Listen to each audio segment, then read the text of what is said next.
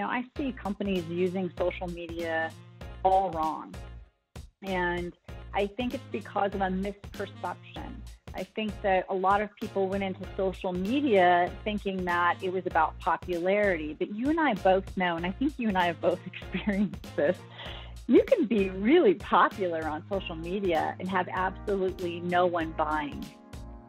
So it's not about popularity. And so I think when organizations are really looking at popularity metrics, when they're looking at follower count, that's all wrong. They're looking at the wrong thing, and they're being distracted by that which does not build the business, by that which does not drive any sort of conversions or growth in revenue.